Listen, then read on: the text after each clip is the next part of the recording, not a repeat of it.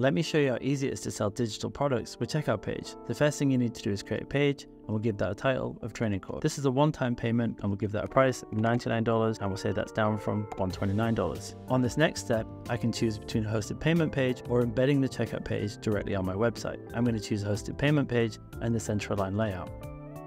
So the first step is to add some files. I'll come to files and I'll upload some files from my desktop. I'll choose the ebook and the video file. And let's wait for those files to upload. Next, we'll add a description. I'll copy that description from here. Next, let's add an image.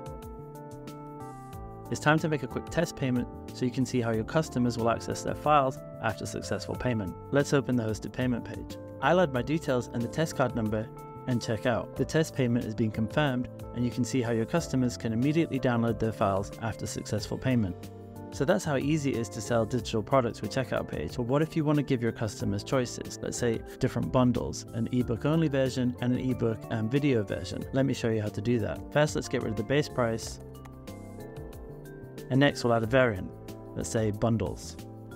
We'll add an option for the ebook only and another option for ebook and video. We'll give that a price of $79, down from $99. This one a price of $99, down from $129. And now I need to attach the files to the different options. So click Attach Files and select the files you need. And you see that the variant has been added to the checkout page. Again, we'll open the hosted payment page and we'll make a test payment to see what your customers will see. This time I'm going to select the ebook only, and I'm going to add my details and the test card number and check out.